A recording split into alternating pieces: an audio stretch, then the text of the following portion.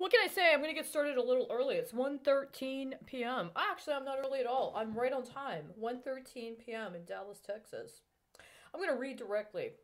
Additionally, one of the reports that Krause had stolen on April 21st, 2017, in addition to the email that Krause sent to members of the State Bar of Texas in early 2017, discusses how case information from a legal proceeding constitutes an alternative currency, much as demographic and other information on people involved in the health and human services system constitutes an alternative currency.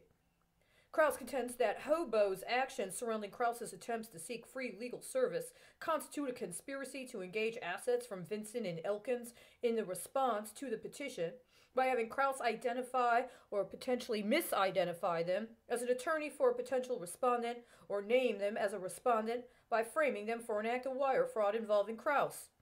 Additionally, were Vinson and Elkins to potentially be engaged as a respondent or counsel for a respondent, then Vinson and Elkins would then have access to file and case information composed by Krause, including information involving the potentially novel application of a federal law involving capital crimes and associations that other attorneys may not include in their briefs or cases due to an awareness of the specific economic variables associated with the inclusion of particular case information.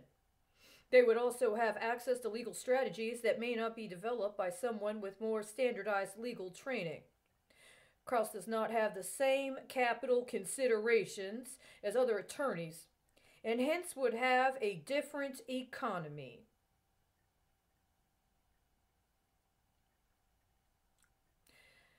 Those masquerading as if they represent the interest of the people of the United States of America and know who they are have gone too far.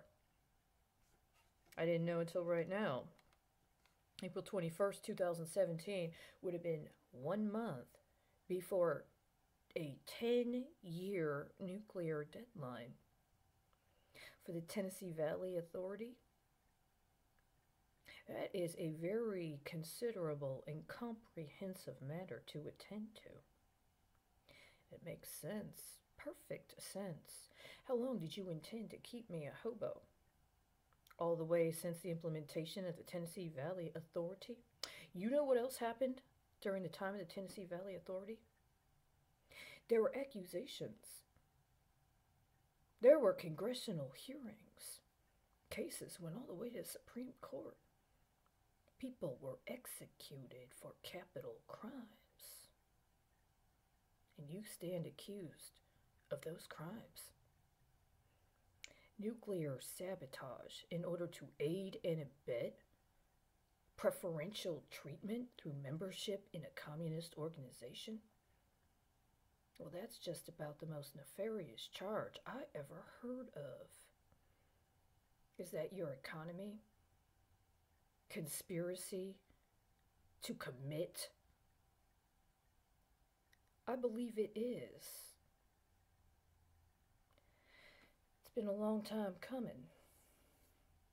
It's one of those things where you levy accusations on somebody, make an example out of them, run them through a little rodeo in order to get yourself some insurance coverage. How long did that policy you lawyers set up on the House Un-American Activities Committee while you were trying to accuse the head of the Federal Bureau of Investigation of being a cross-dresser? How long did that last? It's canceled today. You understand? You know, Vinson and Elkins also represented itself as if it were capable and already in place to represent the interests of the Iraqi gas and oil ministry. Wasn't there somebody who was a communist who ended up getting deposed ostensibly because they threatened the American way of life? It's a very long time. Very long time. Almost as long as, however long you thought you were going to insure yourself against taking responsibility for your role in connection with outstanding grievances since the time of the onset of the Tennessee Valley Authority. We're going to have quite a road ahead of us, and we don't have much time for dallying. It's one 18 p.m.